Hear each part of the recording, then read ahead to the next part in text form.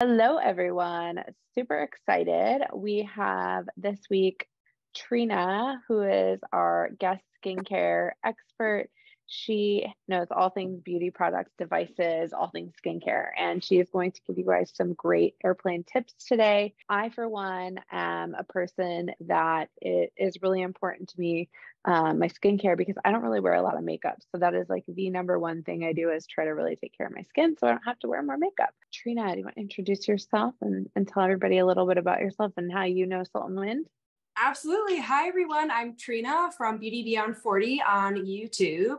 I have a channel where I talk mostly about beauty devices and skincare, and I love to travel. So this is a topic that I'm very passionate about.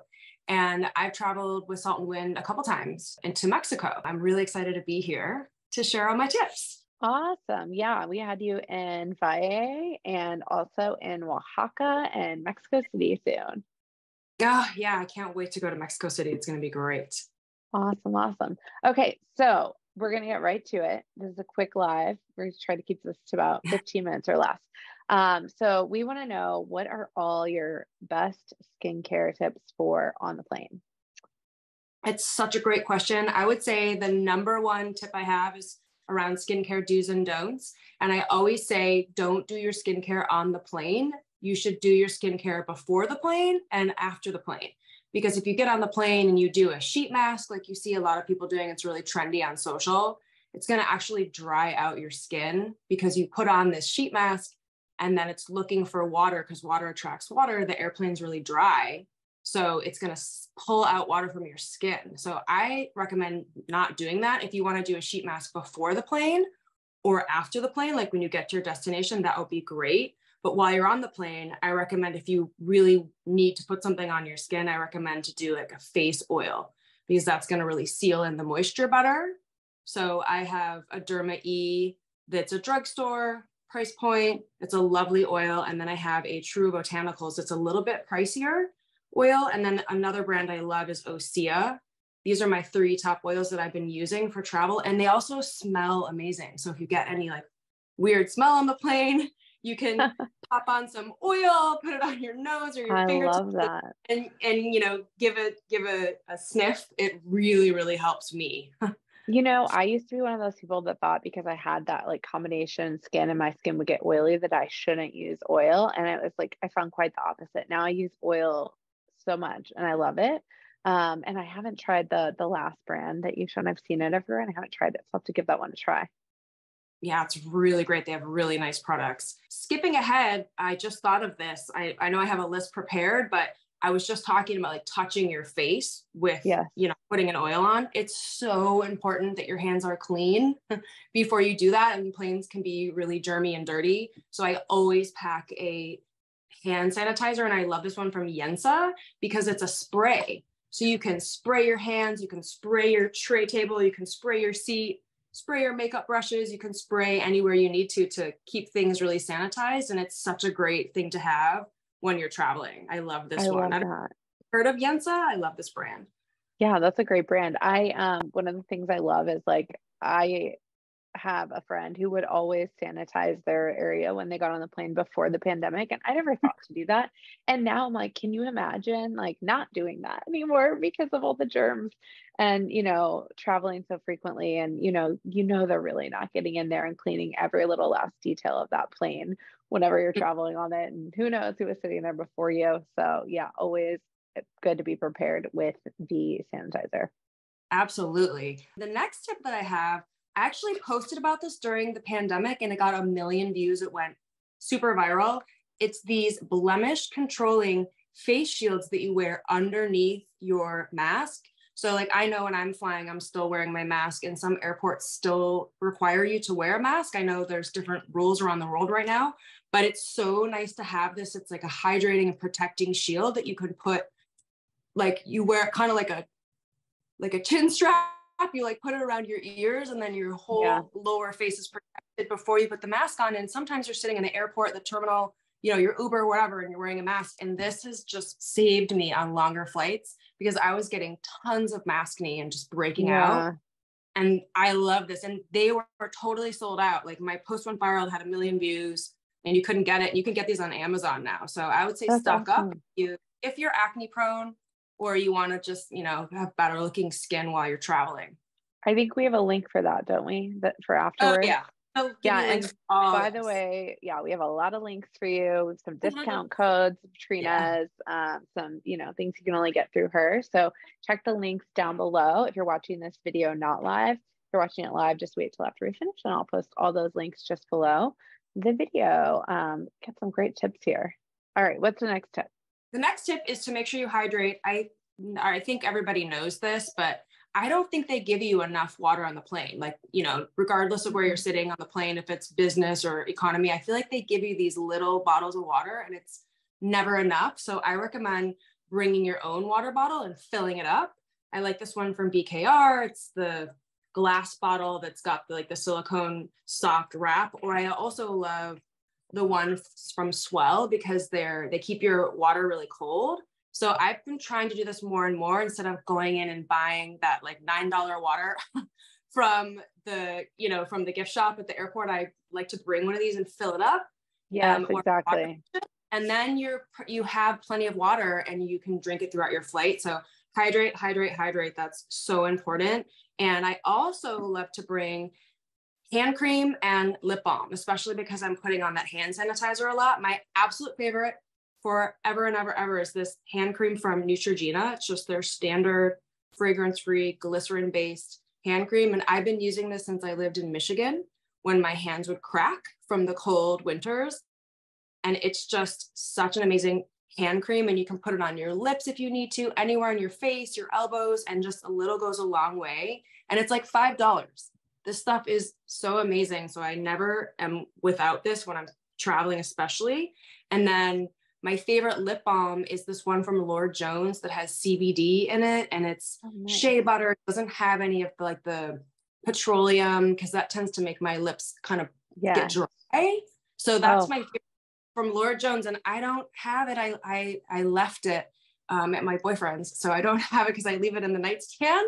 But I need to get another one because it's by far my favorite. It has like grapefruit essential oil and it's just really calming when your skin is really dry on the plane, like that CBD and the natural ingredients. It's just such a great lip balm. So that's my trifecta for hydrating: water, hand cream, and lip balm. Like I can't be without.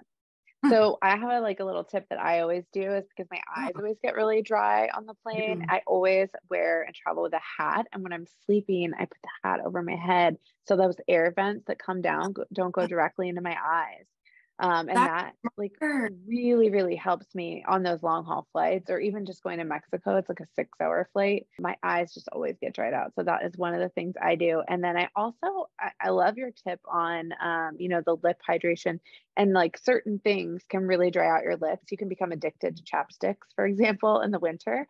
One of the things I like to do is look for something with coconut oil in it. That particularly helps me. And as a person with really sensitive skin, I used to have eczema. I've since, with functional medicine, reversed that, and I don't have any issues with it anymore. But for a long time, I couldn't use anything scented, and I couldn't use anything that had like fragrance or anything not natural. So I referred to coconut oil. I know that it's probably a little bit heavy for your face, maybe not the best for your pores, but for my lips and my body. What do you think about that as like products hair? with that? And your hair.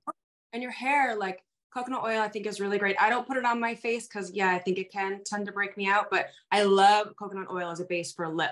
Like I'm so specific about my lips, what I put on, because I am addicted to anything lip related, like lip gloss, lip balm. I've always been. So I try to get products that aren't going to dry out my lips. So that's a really good tip. Would you also suggest wearing like a silk eye mask, like bringing your own to cover your eyes? I mean, for sure. Anything like comfort level, that will definitely help with the sleep. I just don't do well when my eyes are like covered fully like that. But yeah, and then sometimes on the plane they give you those on those long haul flights. So that's definitely another one.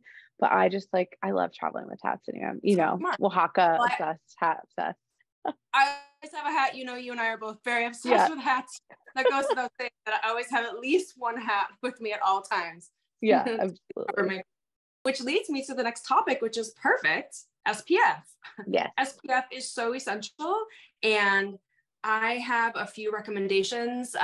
When you're flying during the day and you're, if the windows are open on the plane, the UV is so much stronger because you're higher up.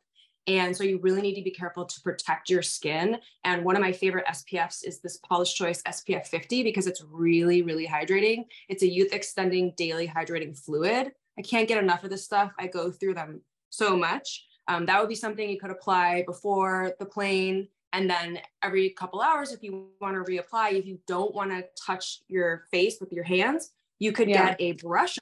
I have these brush on ones like this. I like that. Is really nice. It's a really nice product. This one is more drugstore, so it's a little more affordable. It's only SPF 30. If you want a 50, Color Science makes a really nice one, but it's pretty pricey, but it's really high quality. So I like to give different price points because not everybody wants to go out and spend $80 on a brush on sunscreen. These are so just put it over like your makeup when you get to your destination, or when you're on the plane, you can just put it on without having to touch your face. Oh, that's so nice. I don't even like really use a foundation or anything. I usually just use a tinted SPF. Perfect. You could then, that's a good option. Okay, this is like the last tip I think you have for everyone is like the thing you're most known for, right? Oh yeah, for all the devices. And so if you guys head over to her YouTube, you will find all things, skincare, but really devices. Trina is like the goddess of knowing everything about beauty devices. The number one question that I get asked about travel and devices is, can I bring my devices on the plane? And I always bring my devices on the plane. I have never had a problem. I've never been stopped traveling internationally everywhere I go. Some people prefer to check them in the luggage, but I don't check luggage. I always bring them on the plane. So the one that well, it can be a little bit tough sometimes, but I just can't. Like I've had so many issues. It's amazing to be able to travel that way. I'd rather like shop when I get to the destination if possible. Anyway, so my number one device that I love to travel with is my Solar Wave wand. This is pretty popular on social, but I've been using it for a couple of years now, and I love this thing. Look at how small it is. It's like a pencil, and it is a microcurrent wand. So my tip about devices is you need to stay consistent, and this helps you stay on your routine. You're not going to use this on the plane. I see some people using it on the plane, but I typically wouldn't use it on the plane. I would use it, before and after when I get to my destination. But this has red LED and microcurrent, so you can stay with your routine, and you can just put it right in your makeup bag.